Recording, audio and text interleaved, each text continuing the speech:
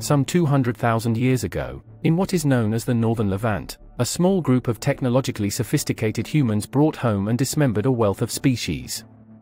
They killed and butchered a variety of game, including gazelles, deer, and aurochs, the ancestors of modern cattle, using precisely pointed flint spearheads and microblades.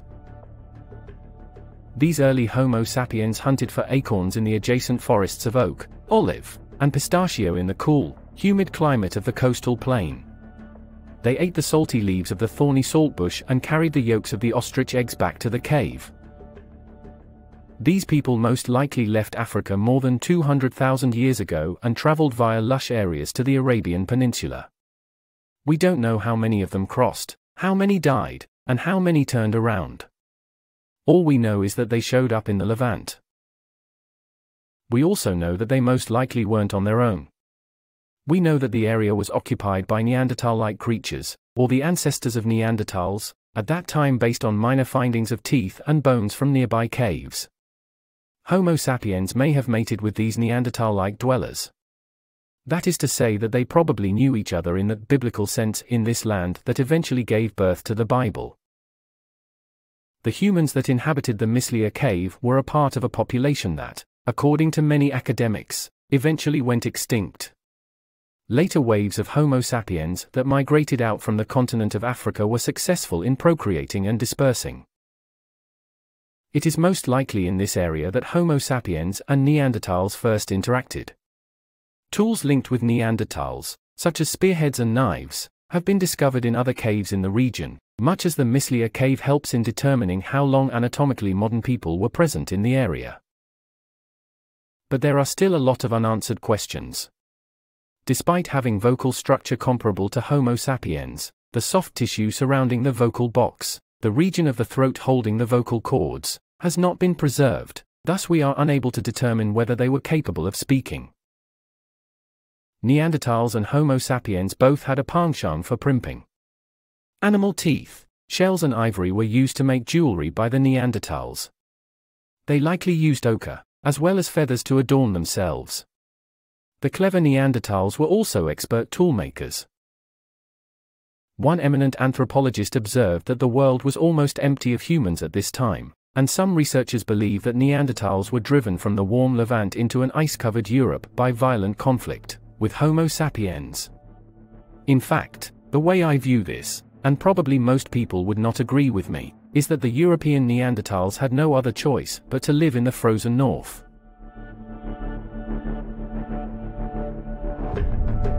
These tall, long-limbed people lived in the caverns of Kafzeh east of Nazareth, and School, on Mount Carmel some 100,000 years ago.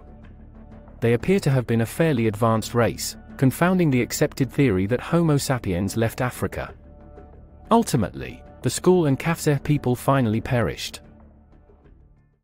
School 5 was recovered from the School cave near Mount Carmel, along with the skeletons of 9 other adults and children.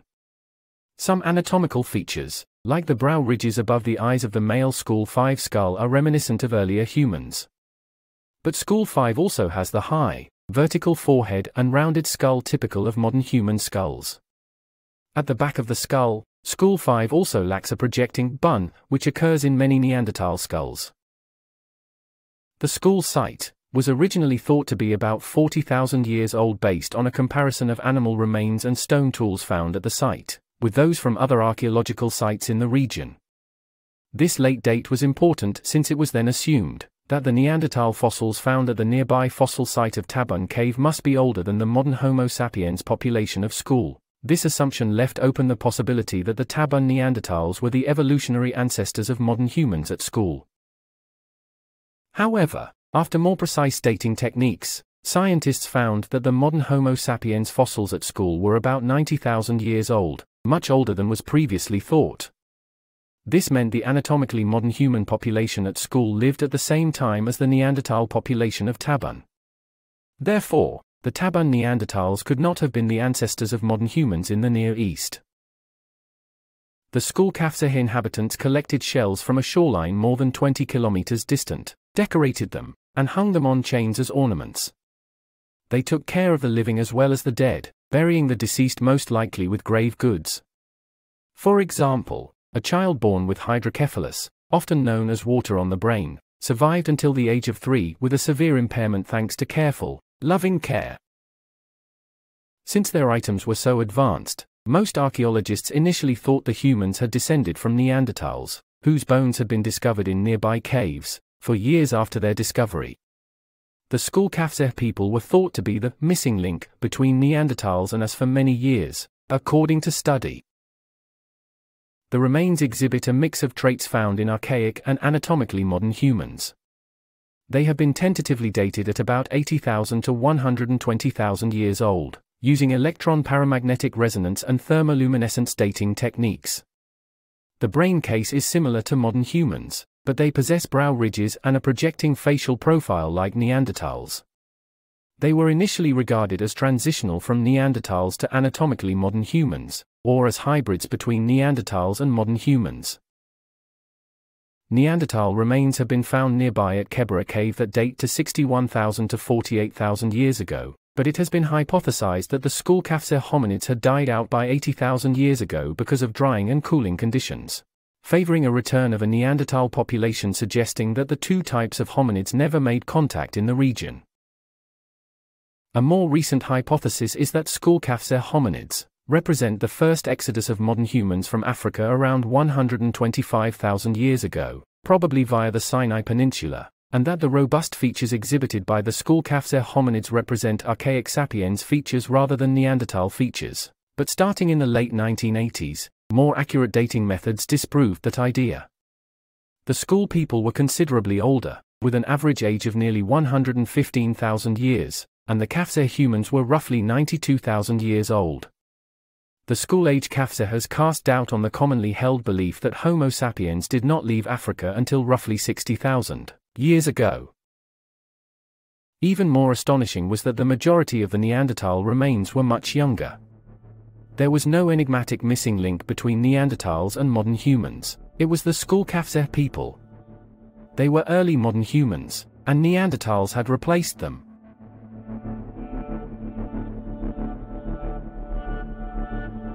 Indeed, since Darwin's time there has been discussion on how Neanderthals and modern humans are related. Neanderthals sometimes appear to be our defining other, resembling humans but not quite. Neanderthals, who are at least 200,000 years older than us, have frequently been viewed negatively by us. Did we murder, mate with, evolve from, or outcompete them? Whatever occurred, we prevailed. But according to archaeologists, our victory was not guaranteed. An impartial observer would have had no foundation for anticipating either the demise of rival human species, or Homo sapiens' current global ecological dominance until about 100,000 years ago. The remains of 10 people were discovered at the site, including the Skul 5 mandible and cranium, which are largely intact. Neanderthals used basic tools and primitive clothes to endure difficult environments with sub-freezing temperatures for hundreds of thousands of years, as well as predators like scimitar cats and cave lions. They belong to a successful and enduring lineage. Shea and other scholars observe that there isn't much proof of a direct physical conflict, or even that both species were present at the same time in Skulcafzer, suggesting that Neanderthals may have outcompeted humans there, albeit indirectly. Another widely accepted theory is also flawed. The site should have both species remains that were deposited at the same time, if the Skulcafzer people and Neanderthals interbred, but they don't. Instead, climate change is the preponderant theory for Neanderthal success in Skulcafzer. Nearly 75,000 years ago, at a time when the Homo sapiens of Skul and Kafzer vanished from the fossil record, the Levant's environment changed in favor of Neanderthals. As a result of rapid glaciation, the area became colder and drier, and forests receded and steppe deserts expanded. Neanderthal skeletons were adapted to live in colder climates. Their systems were simplified to take calories from food and convert them into body heat, and their stocky, barrel-chested shape lost less heat and offered lots of insulating muscle. The slim Skulcafzer people were better at dissipating heat than producing it. Or, Neanderthals just like cold and dry weather. Warm and humid environments were preferred by our ancestors. When it grew cold, people migrated. The Skulcafzer people therefore appeared to reflect an unusual instance of failure in Homo sapiens' historical record rather than the missing link. Before a second, more successful wave of African Homo sapiens arrived in the area around 60,000 years ago, they left Africa, traveled to the Levant, and either withdrew or became extinct. In fact, anthropologists discovered a 55,000-year-old human skull discovered in Manat Cave, close to the Skulcafzer sites, recently in the journal Nature. But the scientists do not think the skull casts doubt on the idea that the Skulcafzer people vanished or moved away, despite the skull's close proximity to the earlier sites. Instead, they view each and every fossil in these caves as the scattered remains of a series of little communities. Whether they were larger tribes or smaller hunter-gathering bands, each group eventually found the caverns and prospered there before going extinct. Each cave was occupied for thousands of years by numerous cultures that never actually interacted with one another. The isolation between each tribe and the likely high levels of inbreeding. Archaeologists view the discovery as belonging to an altogether distinct lineage that is at least 40,000 years older than the Skulcafzer populations. Researchers have not been able to extract usable genetic material from the remains, despite the fact that studying their DNA may be able to answer many of the mysteries surrounding these prehistoric people. According to some researchers, the Skulcafzer people were not small isolated groups, but rather a part of a larger early migration from Africa into Eurasia.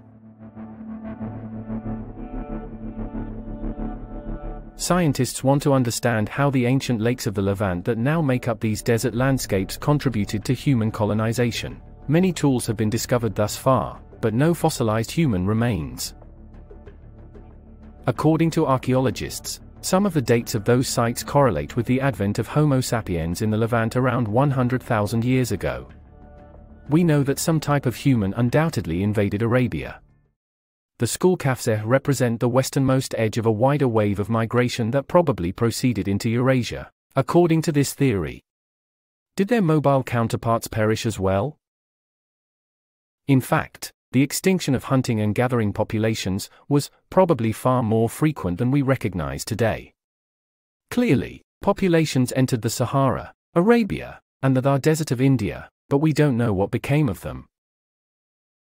Strong evidence that humans and Neanderthals interbred more than 100,000 years ago, which is tens of thousands of years earlier than we previously believed, was found by a team studying various Neanderthal genomes. Siberian individual exhibited the genetic admixture, but not the European Neanderthals that were also subjected to the study's analysis. According to researchers, it suggests that the interbreeding event may have occurred in the Middle East, and that lineage then traveled east without further interaction with Europe. The study adds to the theory that Neanderthals were successful in spreading across Europe and Asia at a time when humans appear to have faltered, gone extinct, or retreated back to Africa, even though Skulcafzer have yet to yield any indication of such early contact between the two species. It begs the question of which species was best, at least temporarily. Furthermore, an international research team has discovered the earliest modern human fossil ever found outside of Africa at Mislia Cave. The finding suggests that modern humans left the continent at least 50,000 years earlier than previously thought. Indeed, Mislia Cave is an exciting discovery, because it provides the clearest evidence yet that our ancestors first migrated out of Africa much earlier than we previously believed. It also means that modern humans were potentially meeting and interacting during a longer period of time with other archaic human groups, providing more opportunity for cultural and biological exchanges. The fossil, an upper jawbone with several teeth, was found at a site called Mislia Cave, one of several prehistoric cave sites located on Mount Carmel. Several dating techniques applied to archaeological materials, and the fossil itself suggests the jawbone is between 175,000 to 200,000 years old, pushing back the modern human migration out of Africa by at least 50,000 years. Researchers analyzed the fossil remains relying on micro-CT scans and 3D virtual models, and compared it with other hominin fossils from Africa, Europe and Asia. While all of the anatomical details in the Mislia fossil are fully consistent with modern humans, some features are also found in Neanderthals and other human groups. One of the challenges in this study was identifying features in Mislia that are found only in modern humans. These are the features that provide the clearest signal of what species the Mislia fossil represents.